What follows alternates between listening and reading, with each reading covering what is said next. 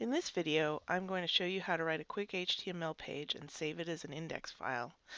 Then upload it to my web host using Quick Connect as we did in the previous video. And then finally show you how when you save a file as an index page, you can load it in two different ways in your web browser. So the first thing we need to do for this video is write a quick HTML page. Here I have open an HTML text editor called Komodo Edit, and I'm going to write a simple HTML page. You'll learn how to do all of this later on in the book, but for now just follow along and you can see what happens. So first I'm going to write my HTML head, and as you can see I have a doc type of HTML5, I have a character set of UTF-8, and I've got my title. Then I'm going to add in the rest of my HTML document, the body with a headline, having fun on a tree, and an image.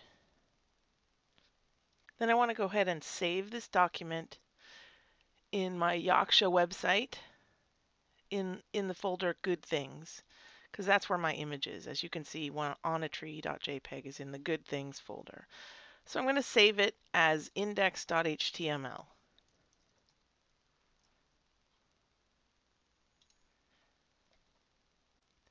So here I am in my FileZilla folder, having connected to my Yaksha.com account. And I'm going to go to the Good Things folder on both my local host and on my web hosting service. And I'm going to choose my index.html file, and I'm going to double click it and upload it to my hosting provider. Once you've saved your index file to a directory on your web hosting server, you can go to your web hosting server and go to your website, switch to that directory, and you can type in the index.html file name. And there you will see your web page, having fun on a tree. But the benefit of the index.html file is more than just that you can type it in right there. The other thing you can do is you can delete the file name and just go to the directory name. And as you can see, nothing seemed to change. That's because having fun on a tree is the base URL for this directory. If you don't have an index file, some web servers are programmed to show the directory listing of that folder, and others are programmed, like mine is,